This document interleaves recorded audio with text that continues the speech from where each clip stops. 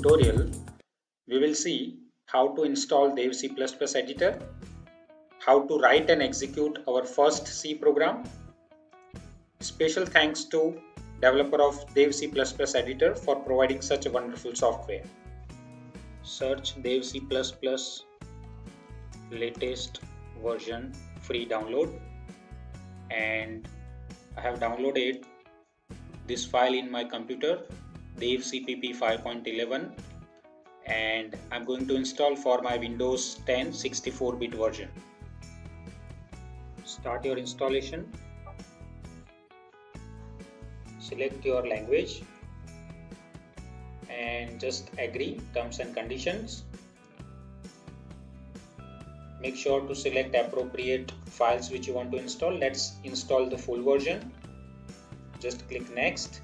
Select the location where you want to install, and this will need around 350 MB of space, and just start your installation. This will take few minutes depending on the configuration of your system.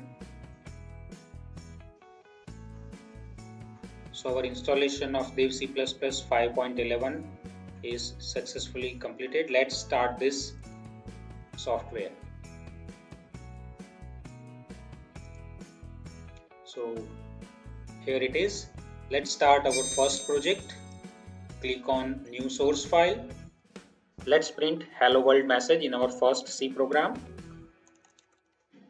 Begin with stdio.h. This is the header file which includes printf function.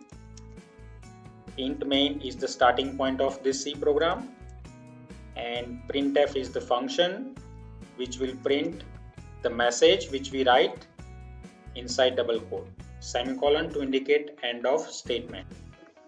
Now last statement, return 0.